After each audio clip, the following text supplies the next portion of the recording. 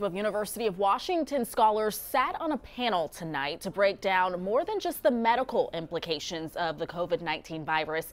They discuss everything from how we got to this point to how we could see the economy suffer on a global scale.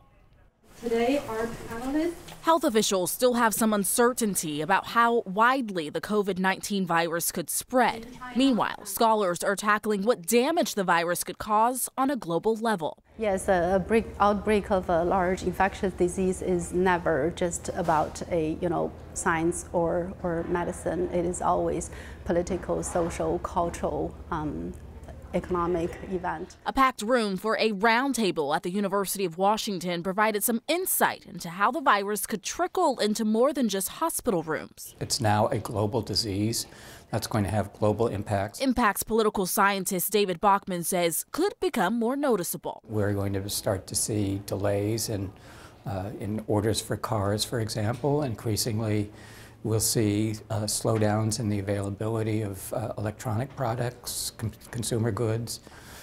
So it's going to have quite a substantial impact. Preparations for global implications are hitting home on many levels. Locally, apartment complexes in Seattle bringing in more cleaning services. This letter sent to residents in West Seattle.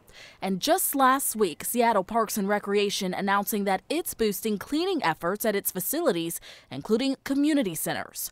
All while health officials and scholars tried to keep the virus at bay here in the U.S. What we need is to work together to find out what is really going on and what we can do to hold on to humanity.